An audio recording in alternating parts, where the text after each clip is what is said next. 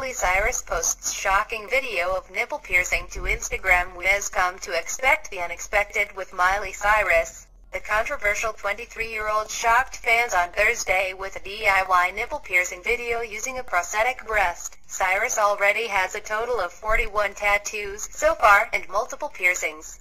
However, it is not believed she has a nipple piercing. Cyrus, who has been an avid #FreeTheNipple campaigner, is not shy about showing off her breasts in public. Advertisement. Speaking to TV talk show host Jimmy Kimmel last year, she explained her reasoning. "The humans are not afraid of the human breast, it's the nipple that's the issue," she said. "I'm showing my boobs and no one has a problem, but the nipples are covered, so somehow that's okay. It's insane because the nipple that you cannot show is what everyone has. But the jug part that everyone does not, you're allowed to show under boob. I've never understood the way it works." Some fans expressed surprise over the video, believing that she may tone down her desire to shock now that she is allegedly back with ex-fiancé Liam Hemsworth. The couple spent New Year's together at Byron Bay's Falls Festival, and it has been rumored that their engagement is back on.